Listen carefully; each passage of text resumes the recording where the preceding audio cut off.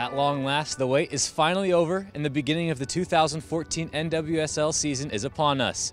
And Seattle Reign FC couldn't be more ready for kickoff. No, I mean, it's 6 months coming, so, the off season's so long. So today's training was just going about our normal kind of last little tactical pieces that we wanted to go over, especially now that we got the internationals back in. So I think everybody's getting in the right mindset for tomorrow. This team has the opportunity to write a different story than the one in the history books of 2013.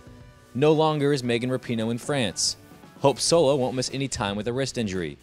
Steph Cox is back from pregnancy leave. Sydney Leroux, Kim Little, and Naomi Kawasumi have all come to Seattle in the offseason.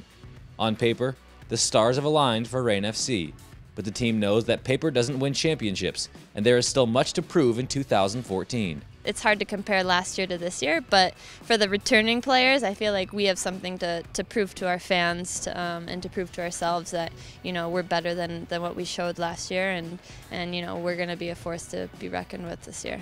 The Boston Breakers come to Seattle hungry for redemption as well, following a 5th-place finish in 2013. An attack led by Heather O'Reilly and newly acquired Lisa DeVanna has hopes riding high in Beantown.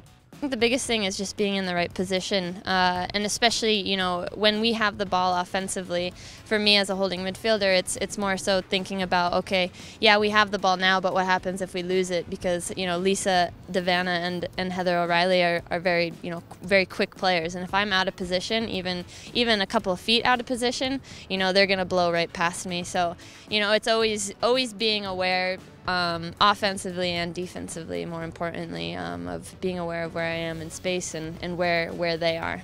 After beginning 2013 with 3 consecutive road matches, Seattle is excited to open the 2014 season in their new home of Memorial Stadium. Oh my gosh, it's so nice. We open up our season, I think, with 3 home games. So, just being able to be in Seattle, create that atmosphere that we want, bring that excitement. Hopefully, we can get the whole town talking about the Reign. So.